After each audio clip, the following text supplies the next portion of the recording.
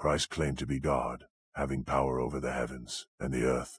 He proved this quite literally while he was on the cross, when he made the sun go dark and the earth shake. The Gospels report in Mark 15:33 and Matthew 27:51 that, while Christ was on the cross, the 6th hour having come, darkness came over the whole land until the 9th hour, and the earth shook, and the rocks were split. The historical evidence for the darkness and the shaking of the earth during the crucifixion verifies them to an absolute degree.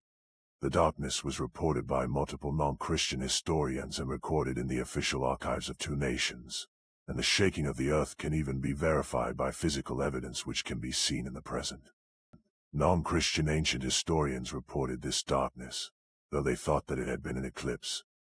The non-Christian Roman historian Phlegon of Tralles reported the darkness as an eclipse, and the earthquake as it affected his homeland in Asia Minor, writing, "In the 4th year of the 202nd Olympiad, an eclipse of the sun happened, greater and more excellent than any that had happened before it. At the 6th hour day turned into dark night, so that the stars were seen in the sky, and an earthquake in Bithynia toppled many buildings of the city of Nicaea." And the non-Christian historian, Thales, reported the darkness as well. Contrary to what these historians thought it was, however, astronomical data allows us to definitively rule out an eclipse taking place at the time. According to calculations from NASA, there were 5 total eclipses in the world from 30 to 40 AD, the decade in which the crucifixion took place. Their paths are illustrated here. As can be seen, there were no total eclipses anywhere near the Roman world, making it impossible that the darkness they refer to was a solar eclipse. We also have records of the darkness and the shaking of the earth, being in the official archives of 2 nations, Rome and Osroene, a kingdom which was culturally Armenian, but physically located in what is today Turkey and Syria. The writer Tertullian, in his work addressed to the Roman rulers, noted that this event was recorded in the Roman archives. In the same hour the light of day was withdrawn, when the sun at the very time was in its noon blaze. Those who were not aware that this had been predicted about Christ thought it an eclipse. You yourselves have the account of this registered in your archives. We also have a letter from the king of Osroene, written to the Roman Emperor Tiberius, transcribed from the official archives of the capital city of Osroene by the Armenian historian Cornetzi. Note that Tiberius Caesar died in 37 AD, so this is a contemporary report, written within only 5 years of the events. The king of Osroene wrote, "During the time that they were crucifying him, the sun was darkened and the earth was moved, shaken." In the reply given by Tiberius, which was also registered in the archive of Osroene's capital city Edessa, rather than express any sort of surprise at this, Tiberius states that it is something he had been hearing from others as well, including his own governor. "Your kind letter has been read to me, and I wish that thanks should be given to you from me, though we had already heard several persons relate these facts. Pilate has officially informed us of the miracles. The letter's content allows us to establish that both monarchs were independently aware of these events." The king of Osroene begins his letter to Tiberius by saying, "I know that nothing is unknown to your majesty, but, as your friend, I would make you better acquainted with the facts by writing." So Osroene's king, clearly, is not aware that Tiberius has already heard this. So these 2 attestations to the darkness and the shaking of the earth are independent of one another.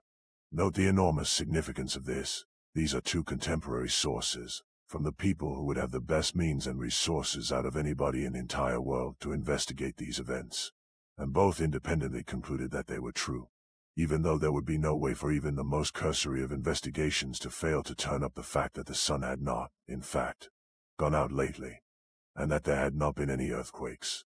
We also have physical evidence which verifies the shaking of the earth which took place during the crucifixion. Multiple geological studies of the sediment in Israel and in Asia Minor, by examining layers in the sediment and looking for those with signs of earthquake activity, have identified the earthquake, allowing us to see this display of divine power with our very own eyes, still today. For instance, one analysis published in 2011 in the International Geology Review reported that, after examining sediments from the Dead Sea, they identified an early 1st century seismic event, which has been tentatively assigned a date of 31 AD, with an accuracy of plus or minus 5 years. Similar reports can be found in a large number of other studies, such as that reported in the Journal of Geophysical Research in 2001. Even the report from Phlegon of Trials that stated the earthquake affected Bithynia, which is in what is today Turkey, is confirmed by multiple geological studies. Geologists studying the sedimentary record in this region were able to identify and date 11 seismically induced event deposits in Yenishaga Lake, located in the Roman province called Bithynia. Comparing those geologically identified earthquakes with the historical record, they note that one of them which they found and dated matches the 32 AD earthquake, which Phlegon reported. His report that this earthquake damaged Nicaea, also located in what is today Turkey, has also been geologically confirmed. Today the city is known as Iznik. A geological study of past earthquakes in Lake Iznik, published in the journal Tectonics, found that, quote, event deposits in the sediment cores are confidently associated to 14 historical earthquakes, one of which being an earthquake which they assigned to the years 29 to 32 AD. Lastly, though many may feel inclined to dismiss the reports of the Gospels due to their Christian nature, upon reflection, we can see that their testimony bears immense weight. The darkness and earthquake were national events, which would have been seen by the entire population throughout the nation. Jerusalem and Israel were the center of the ancient Christian church. They could hardly get away with claiming something like this in the very city and nation where it did not happen, where anyone would either know themselves, or could easily learn from any single one of their elders, that such things had never been witnessed. Indeed, we can be certain that the Gospels were completed well within living memory of the events, being written at their very latest less than 40 years after Jesus' crucifixion. This is because Paul quotes the Gospel of Luke. But Paul was executed by Nero, who died in 68 AD.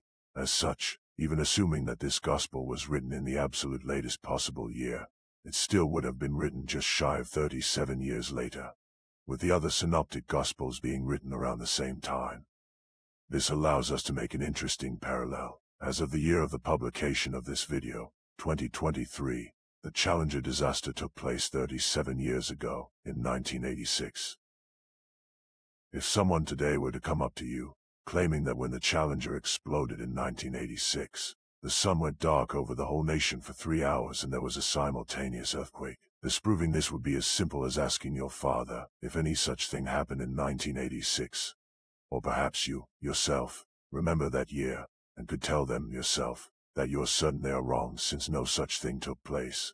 Yet Christianity was able to have its center in the very place where this boldest of claims about its founder would have been the easiest to disprove. So these events have verification on every level, reported by historians both Christian and non, recorded in official government archives, and preserved in physical evidence. It can be confirmed that during the single most religiously significant event in human history, the crucifixion of Jesus Christ, the divine itself marked the supreme significance of the events. The sun went dark, and the earth shook, as God mourned his Son.